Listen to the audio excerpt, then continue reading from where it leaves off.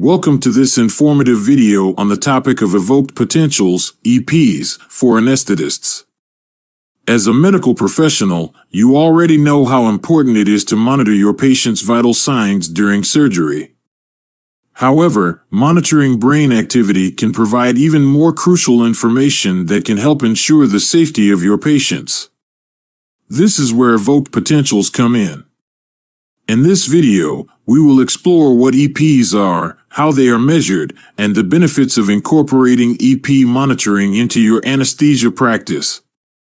So, whether you are a seasoned anesthetist or a medical student interested in learning more about this fascinating topic, keep watching to discover the important role that EPs play in ensuring safe anesthesia practice. Evoked potentials, EPs. EP monitoring assesses neural function by measuring electrophysiologic responses to sensory or motor pathway stimulation. Commonly monitored EPs are brainstem auditory evoked responses, BERS, somatosensory evoked potentials, SEPs, and motor evoked potentials, MEPs. For SEPs, an electrical current is applied to a sensory or mixed peripheral nerve by electrodes. If the intervening pathway is intact, the action potential will be transmitted to the contralateral sensory cortex to produce an EP that is detected by scalp electrodes.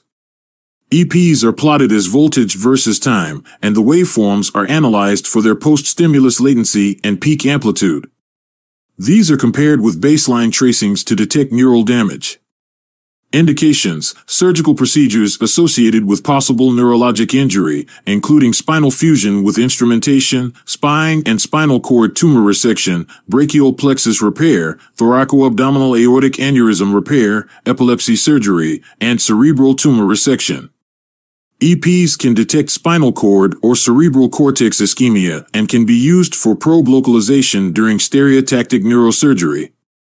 Contraindications: although no specific contraindications exist for SEPs, they are limited by the availability of monitoring sites, equipment, and trained personnel.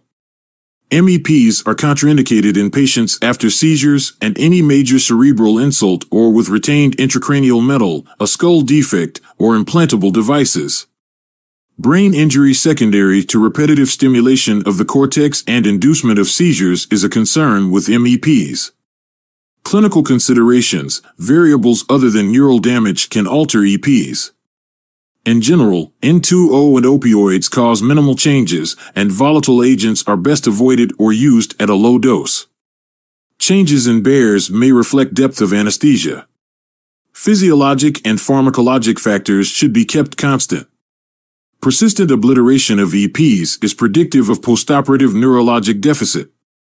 SEPs identify dorsal spinal cord sensory pathway damage, but not necessarily motor pathway damage. MEPs monitor the ventral spinal cord and are more sensitive to spinal cord ischemia than SEPs.